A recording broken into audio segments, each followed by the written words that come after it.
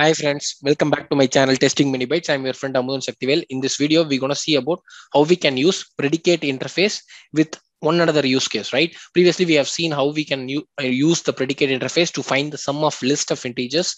And now in this particular use case, we're going to see how we can click a web element from a list of elements, right? This is normal use case that we commonly see across all the Selenium and mobile automation frameworks, right? So we'll try to do that in this particular video without wasting much time.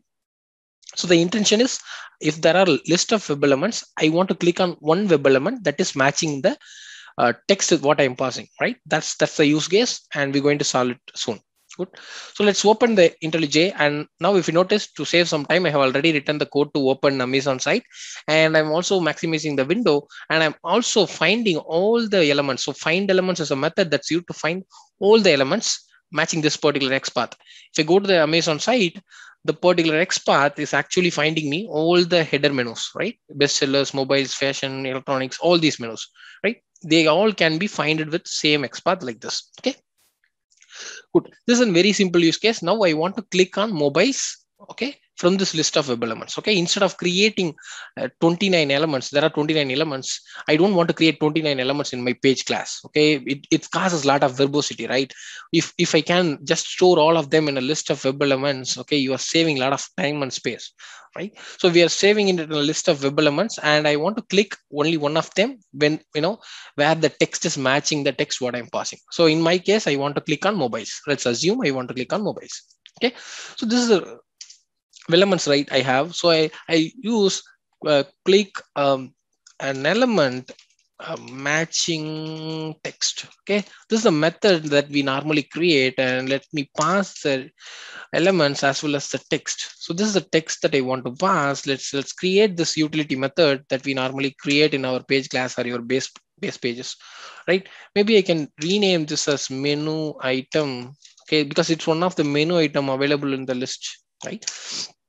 Good. So what we normally do, this is our conventional way of writing the code, right? So we run a for loop. Okay, maybe I use a for loop, and I iterate till elements dot size, and I get the text out of it. Okay, and I'm gonna compare whether this text is matching with menu item. If that is the case, I want to click on that particular element. Okay, so this is what I want to do. Once this is done, I don't want to continue further. I want to break the loop. So this is a normal way of doing things, right? So let's see whether it is clicking the mobiles. That's first thing that we want to test. This is a conventional way of doing things. We'll also see how we can optimize this using Java 8. So yeah, it's clicked on mobiles, and if you notice, the mobile section is also getting displayed here. Good. So it's working absolutely fine, but there is little verbosity that we can avoid, and we can also make this as a generic one. Okay, we are now matching the text. Okay, what if I want to check for an href attribute? I want to match for a href attribute, and I want to validate it. Okay, what if I want to validate whether the tag name is this, and then I want to validate something else? Okay, instead of just text, I want to validate something else. Okay, there are a lot of attributes available here, right? So maybe I want to validate whether the data hyphen CSA hyphen C content ID is equal to this particular value. Then I want to click on it, because that's the only unique thing that is there, right? Maybe in this case, the text is unique, but for some reason, I want to use some other things. How can I optimize this? In a conventional way, there is no other go. You have to create one more method, and then you have to do it. First, let's try to solve the first test case using streams and predicate interface. And what I'm going to do, one of the elements that they are passing, I want to create a stream, and I want to convert this into a parallel stream. Parallel stream is something that if you have 10 elements and you have a 6-core processors, no, it'll process all these things in parallel. So instead of for loop, this processes it very fastly, right? So your parallel kicks in, and then if you have a very good machine, it solves a lot of time issues, right? And once I open a parallel stream, what I basically want to do, I want to filter out. So this is a predicate that is of your interest, right? It checks in a web element, if you notice. So whatever the web element they are giving, I want to get the text out of it and I want to check whether it is matching the menu item. If that is the case, I want to do, I want to basically, you know, do a find first. I can also find if there are multiple things matching it. I want to get the first one and I want to, you know, if it is present, okay, I want to find the first one. So what is this case?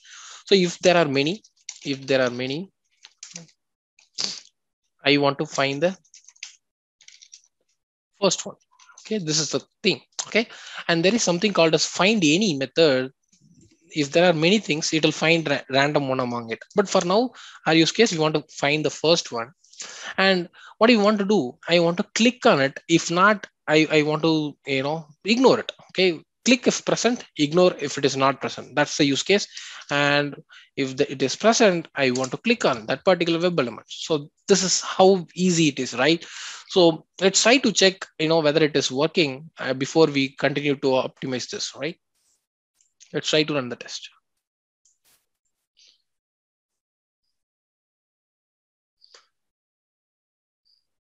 And guys, the if present method is your consumer interface implementation. We have already seen about that. So it's clicked on mobiles. It is also getting passed. So this is a consumer interface implementation, right? Instead of writing a lambda like this, I'm basically using a method reference, right? Yeah. So we can also use like this. This is an easy way, right? Suppose if the element is not present, I want to throw an exception. In those cases, right, we can basically use, okay, find first, try to find it. If not, or else throw a new exception. Okay, in my case, I want to throw new runtime exception that I want element with the name, with the text, menu item, not present, something like this. Some customized error message I want to print. I can even do that. Okay, but basically we didn't click it, right? So basically it'll try to find the web element and it'll give me back the element. Okay, so element dot click. So we are introducing a new local variable, so it will try to find the first element. Okay, if it is not present, it will throw this exception. If it is present, it will return this element, web element reference, and we can click on that particular web element after that. So this is useful if you want to throw an exception. Again, if you guys notice, this is supplier interface implementation, and this will be only built, if there is a failure. It's lazily evaluated, right? Again, if you guys don't understand what I'm speaking now, you have to go back to some previous videos where I have explained about what is supplier interface, what is lazy evaluation, and all of the stuff. Good.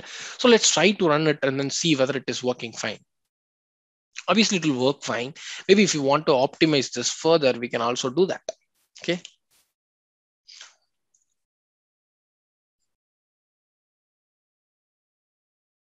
So it's also click this, right?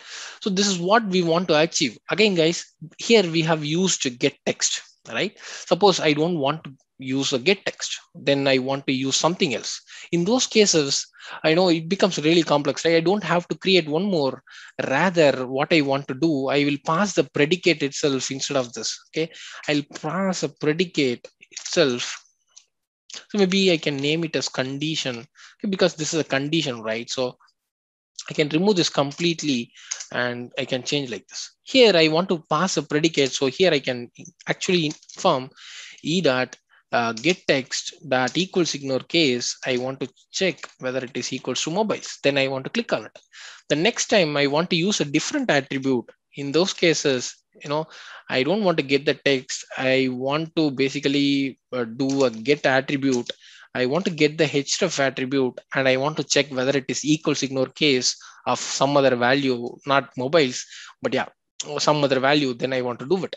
So maybe I can customize this error message, the element not present, something like this, with the past conditions, whatever. Okay, some common exception you can throw it.